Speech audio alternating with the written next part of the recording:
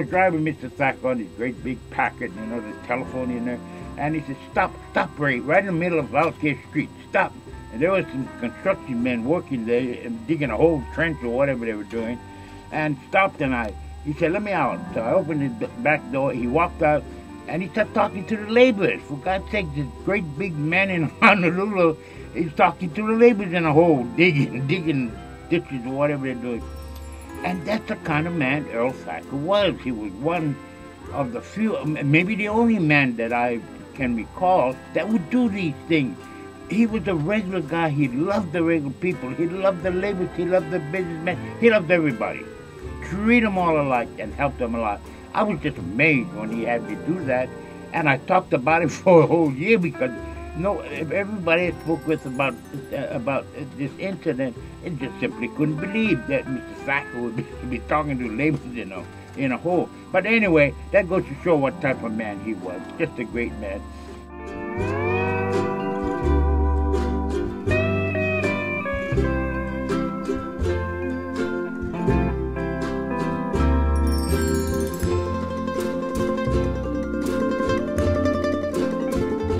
That was all part of Earl Thacker's ranch. He moved up there, had a little, we call it a Thacker shack. In God, we had everything in there, and it was just absolutely gorgeous ranch house. And that's where he entertained people internationally, all over the world at the ranch. Horseback riding, hell, we had 40 horses. The only Tennessee walking horses in Hawaii. I brought in the finest quarter horse Hawaii has ever had, stallion, Jack Calabo, registered name, and made purchases of $600,000, $700,000, and back in those years that was a hell of a lot of money. But anyway, these were the favorite horses we had, and I used to exhibit them down at the old Kapiolani Park when we used to play polo back in the early years before Tuna Senpai, who became very famous as a polo player. Oh God, how can I explain that man?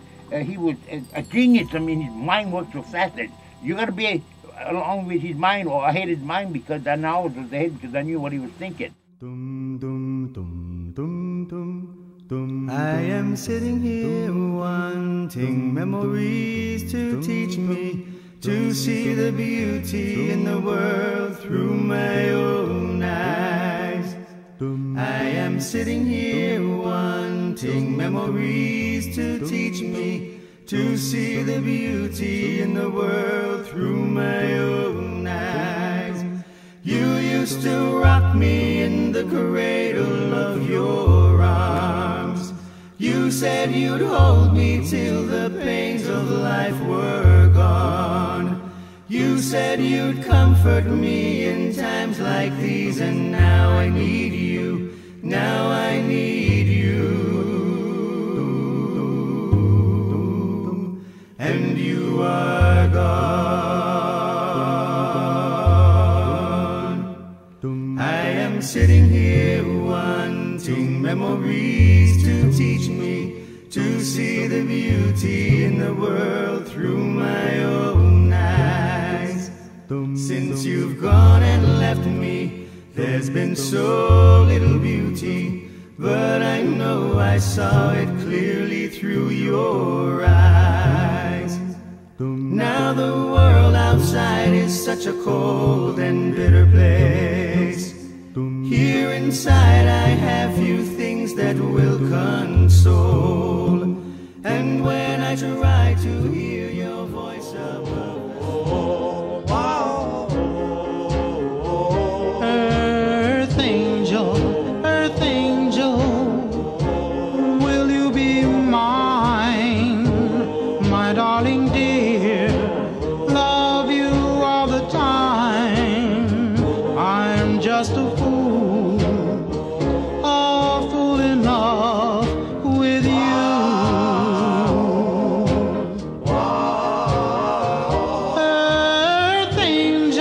Earth angel, the one I adore. America Eleni was a little girl. I think today she's a grandma. She was a gorgeous, but she was kind of a bratty damn thing. And she was playing with little bunnies and she wanted this bunny. She'd run over to the bunny and tell her mother, Mommy, I'm going to take this bunny home. Mother said, absolutely not. You can't take that to Washington Place.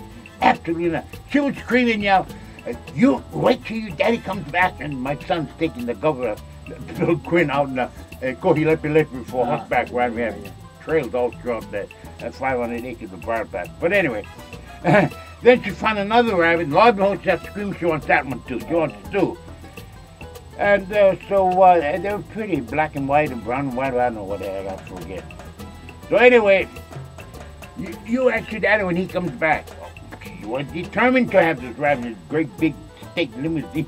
She was trying to hide him in the limousine. I would get it out of there. And finally, the daddy came. She started screaming, yelling. She wanted the rabbit.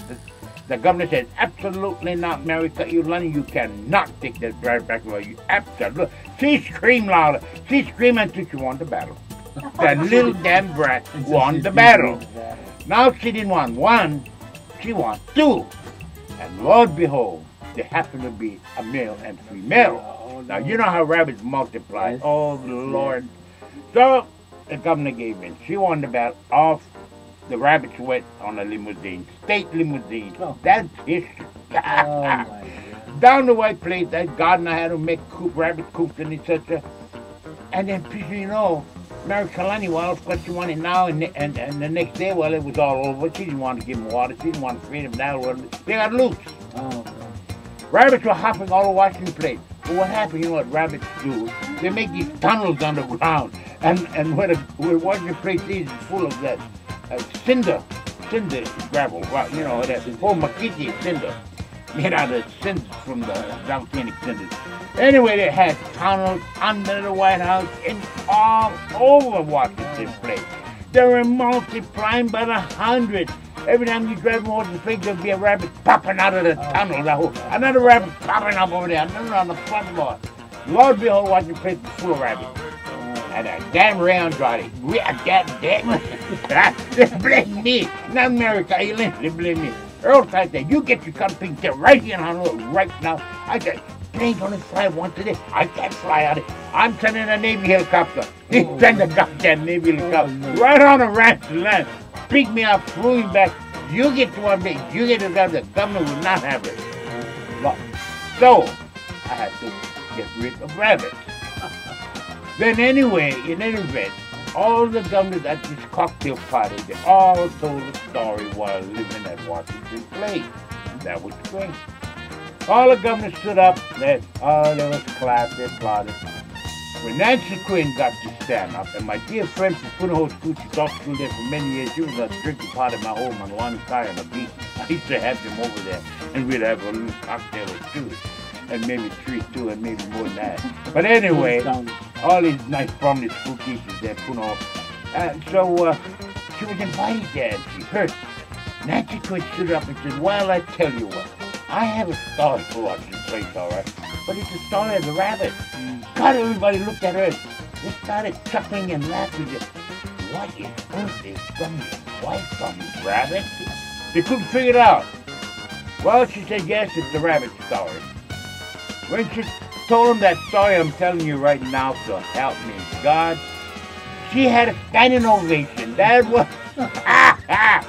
Bill Quinn blamed me, Nancy blamed, everybody blamed Ray Andrade had to come back on a helicopter and get rid of the goddamn... Well, that was the rest. She just had a standing ovation.